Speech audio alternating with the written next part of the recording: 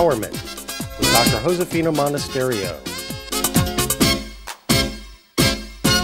Welcome back to Empowerment with Dr. Josefina, and I'm Laura Guttridge. First off, of course, we'd like to thank Bedazzled for providing Dr. Josefina with all the lovely outfits you'll see her wearing on the show. And that was like got a nice little green kind of shine to it. Yes, it might look black on TV. It's like a dark green. It's very sexy. Very. Thank you, the ladies at Bedazzled, for doing that. And then to get right to the lesson, growing our self-esteem. And, you know, in the lesson you say we truly have to believe that we are worthy of happiness to even start off in the right direction here. Exactly. And that a higher self-esteem, the more high it is, that the more likely we are to have, you know, healthy relationships and not have destructive, toxic ones. But and a couple times in the lesson you do refer to the fact that high self-esteem doesn't necessarily mean, you know, if you have a high-paying job, exactly. a big car. Exactly. A lot of these things can mask a low self-esteem, can't they? Absolutely. And you talk about it being a spiritual sort of like inner core thing. That's kind of hard to understand that. Mm-hmm. Can you explain that, really what you mean by that? Okay, I will try. When I'm saying about self-esteem being a part of our being, the core, is what you think about you deeply. It doesn't have anything to do with somebody else's opinion, or you can be, there is different levels of self-esteem. Somebody can be excellent in their job, but in other areas of their life they have low self-esteem. So it's different levels. So when we talk about that spiritual, in spiritual terms, it's knowing who you truly are. Because once you know, and that comes with reflection, that comes with meditation, that comes with working on finding out what is your purpose in life, what are you here for, what is your gift, and once you start honoring those values, your core values, then you develop in your self-esteem from a different level.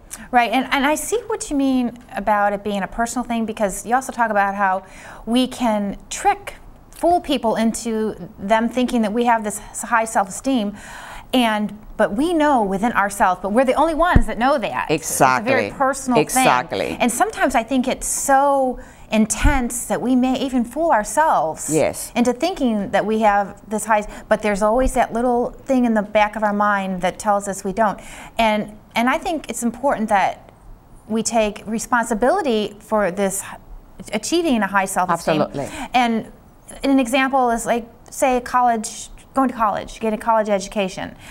You could have like the best job and the biggest car and, you know, a great wife and kids. Exactly. But sometimes those material things, basically what they are saying is, look at me, I'm important. I have a nice car, I have this, I have a beautiful wife or a good-looking husband or whatever.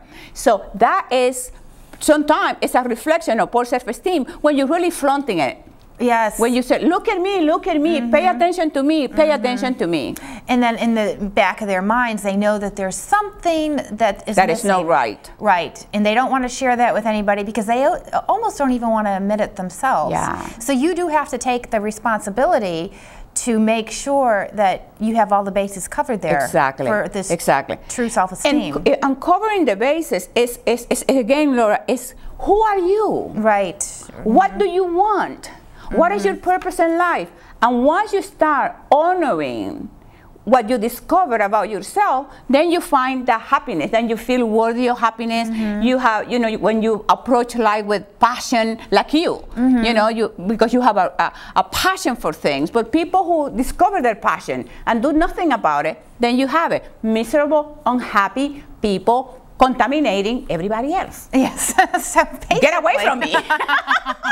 Don't call me. Don't talk to me. Don't email me. No toxic people. So it's really about this personal relationship with you and yourself. Exactly. And then people who have the sense of achievement, every one of them believe in something bigger and greater than self. You know the best Coke in the planet, you know, the best cookie or whatever you want. Well, how do you say that? The best what?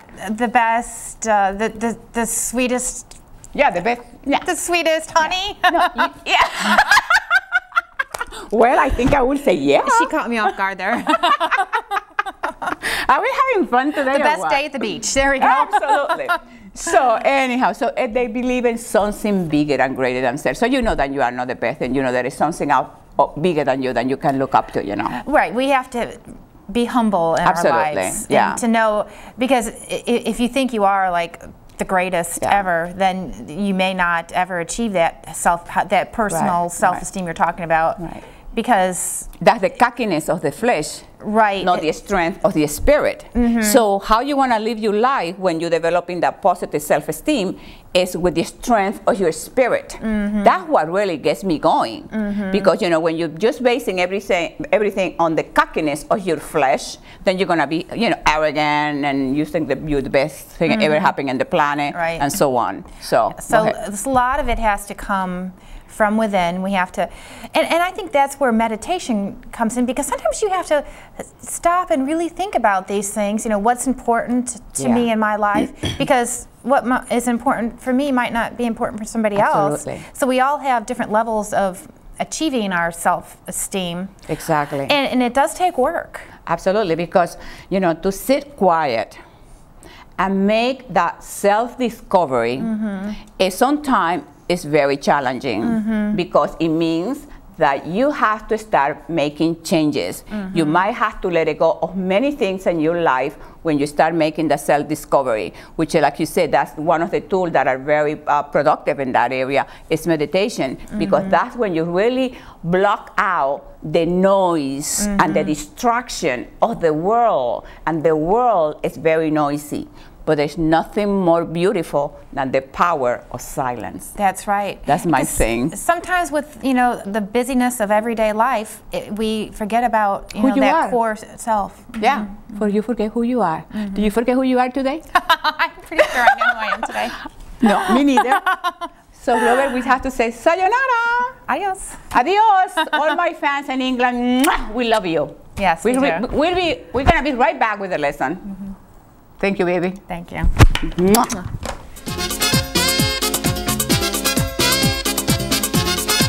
Empowerment with Dr. Josefina Monasterio.